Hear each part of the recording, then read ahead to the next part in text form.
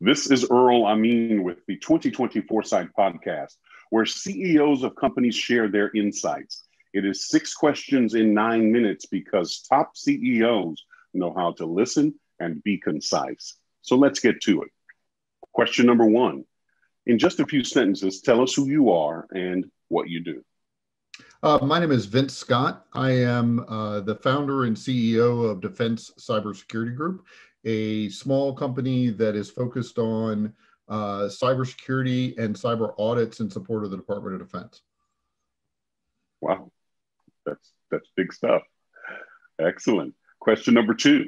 What's the best thing about being the CEO? The independence to set the course. So over my years of experience, right, I've worked in a lot of different environments and always had to follow the course of the strategy that other people set. I really enjoy being able to set the course for our organization and blaze new trails where we want to go. Very good.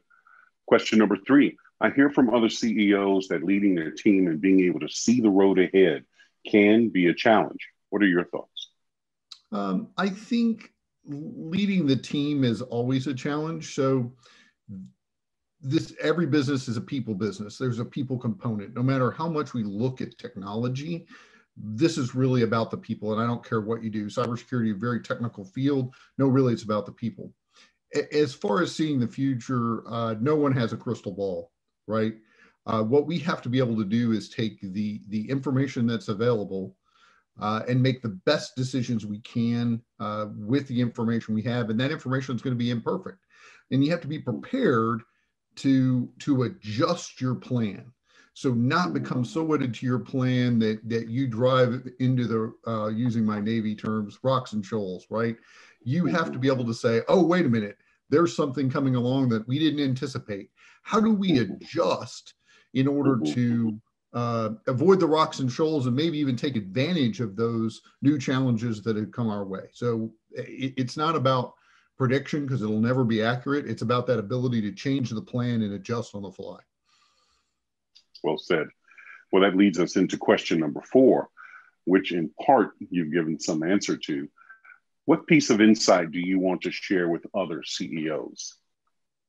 Yeah, I think the biggest thing that I would share with other CEOs is that this is about the leadership journey, and what got you to where you are today will not necessarily get you to where you want to be tomorrow.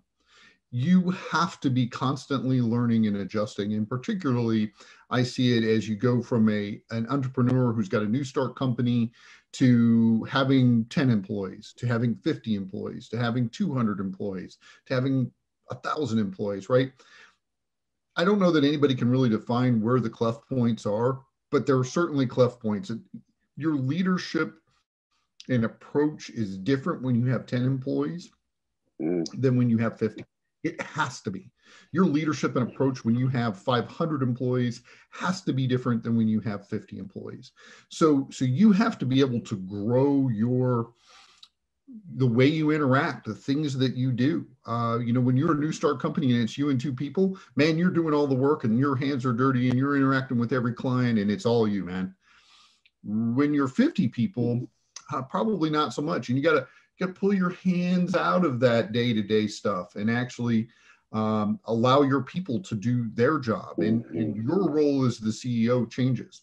I think it's one of the most amazing stories for me is the Walmart story, right? You think about Sam Walton, and he started with a 5 and dime and grew that to a company that has a annual gross more than most countries in the world, right? This huge behemoth. So his leadership had to be able to adjust from starting a store himself to having 3 stores, to having regional stores, to having global stores, to, and that's a real struggle. That is really hard for so many people to change and adjust your style as you go along. And I think it's something that CEOs should be conscious of and be thinking about and say, how does my leadership approach for the next year or the next 12 months need to be different than it was for the last 12 months in order to maximize the capability for my organization to grow. Good. Question number 5. What other successful CEOs like yourself would you like to acknowledge and should be on my podcast?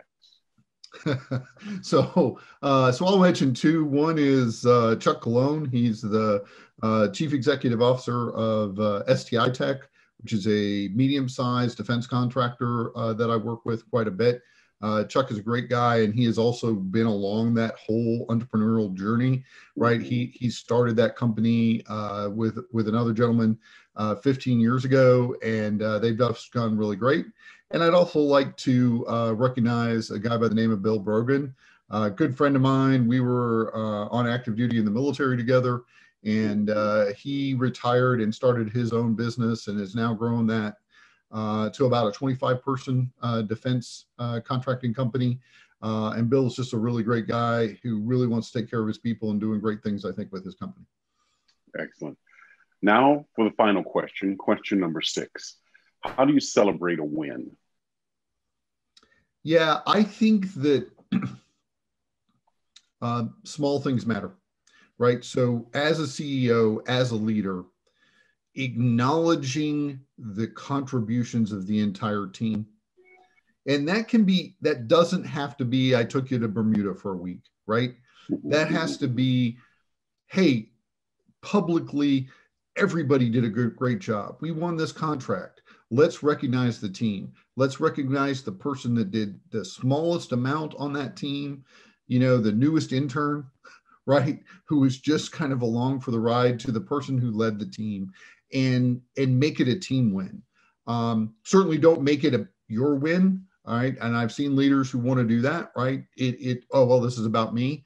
My win. That's not good ways to lead your people, and it doesn't build strength into your team over a long term.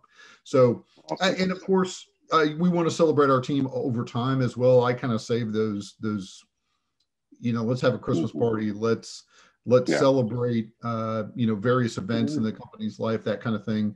Maybe monthly birthdays, etc. But for a win, I think it's the CEO's job to publicly acknowledge the team that that resulted in the win. Excellent. Vincent, how can people find you? I have a website, www.cybersecgru.com. And my company is here to help a host of clients with their cybersecurity needs. All right. This is Earl Amin with the 2024 Foresight Podcast. For more insights, go to LinkedIn and search for The Gray Owl Company. Vincent, thank you. Thank you. Appreciate the opportunity to be here.